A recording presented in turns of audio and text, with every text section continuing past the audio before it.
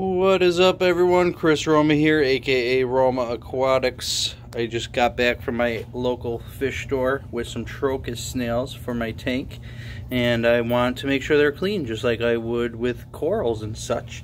But I can't just drop some snails into some hydrogen peroxide solution, so I figured I'd show you guys how I do this. So basically what I'm going to do is you take a snaily snail and you put it aside, and you grab your hydrogen peroxide that you poured into a cup a little bit with a paintbrush. I use this for scrubbing algae and whatnot.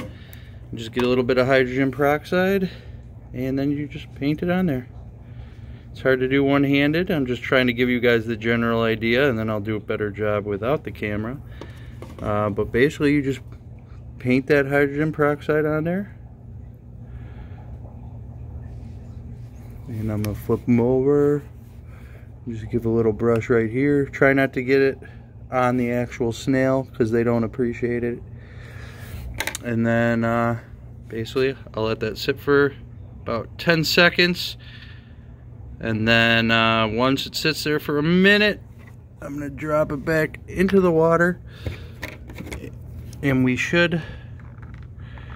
Sorry, if I can flip it back over. I'm trying to flip it over so we can see the bubbles, but hopefully it'll flip itself back over.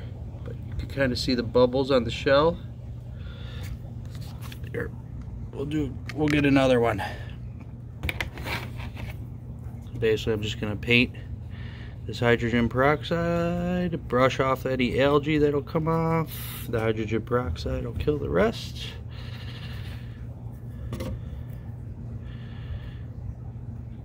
And then back in the water, and then we'll see some bubbles. Bubble, bubble, bubble. See the bubble? Bubble, bubbles.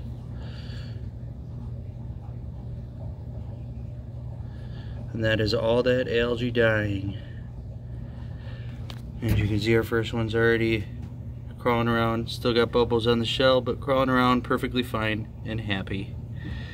Alright, that's it for this one, guys. Happy snail cleaning.